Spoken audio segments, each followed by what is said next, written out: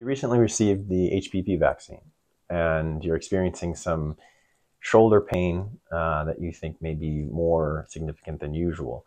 And what the CDC will tell you is that some injection site soreness is normal after you receive an intramuscular vaccine, but that soreness should go away over the next day or two. If you're experiencing shoulder pain that's prolonged, that's you're experiencing now for a week or a couple of weeks or even a month, it may be that you're experiencing what we call shoulder injury related to vaccine administration.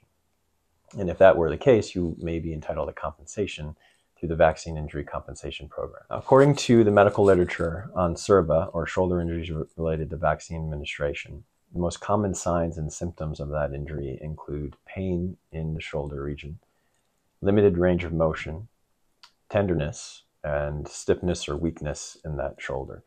A lot of people that I talk to will experience painful range of motion, and they'll note it when they're raising their arm above their head, reaching behind their back, or even reaching for their seatbelt in their car. Now, if you're experiencing any of these symptoms after a vaccine, it's important that you go see your doctor as soon as possible. Now, when you get to your doctor, most likely they'll have a treatment plan for you. And according to the medical literature on SIRVA, the most common forms of treatment include physical therapy, cortisone shot injections, anti-inflammatories, or pain medications.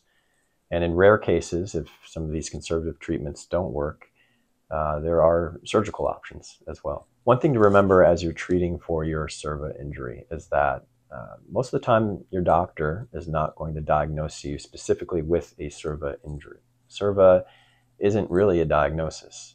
It's just a name that we've come up with for this particular injury. Sometimes your doctor might not even be aware of SIRVA. But what's important is that you get a diagnosis that can be associated with SIRVA. And those include any kind of impingement syndrome, frozen shoulder, adhesive capsulitis, a rotator cuff injury, tendonitis, bursitis. These are all inflammatory type injuries to the shoulder joint. And we know that those types of injuries or diagnoses can be associated with SIRVA based on the medical literature. Now, if you've experienced a SIRVA injury, if you have all the signs and symptoms, if you've gone to your doctor and gotten treatment and gotten a diagnosis, you may be entitled to compensation through the Vaccine Injury Compensation Program. Now, there are certain basic requirements to filing a petition in this program, especially for a SIRVA injury. And those include that you file your petition sooner than 3 years from the onset of your shoulder symptoms. You also must have symptoms for at least 6 months before you become eligible in the program. So if you've had shoulder pain, you've gone to the doctor, you've gotten treatment, it's been more than 6 months since the vaccination, you then may be eligible for compensation through the program. If you are eligible to file in the Vaccine Injury Compensation Program, here are the types of compensation available to you. Out-of-pocket medical expenses, so anything not covered by your insurance, like copays, deductibles, things of that nature. Any lost wages or earnings as a result of the injury. So if you can't work because of this injury, and you have a doctor's note supporting that, and you can document it with wage statements or pay stubs or W-2s, that type of compensation is available as well.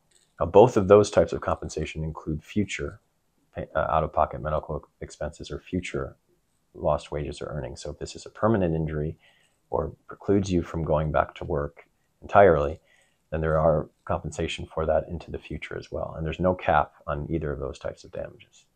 And there's also pain and suffering damages, which obviously, like it sounds, tries to compensate you for the severity of your injury, the impact that the injury has on your daily life. There is a cap on pain and suffering damages of $250,000. And I would encourage anybody who's listening to this, who thinks they may have a SIRVA injury, to reach out to an attorney to see what your options are. Because the best part about this program, the Vaccine Injury Compensation Program, is that it's free to hire an attorney. It's not going to cost you anything, whether you're successful, unsuccessful. The attorney's fees are covered under the program. So you're never going to be your responsibility or your worry. I would invite you to contact us to have a free consultation. We can talk to you about your SIRVA injury. We can go over your options and see if it's something that we can help you with. If you want to set up a free consultation, call us at 578-9501.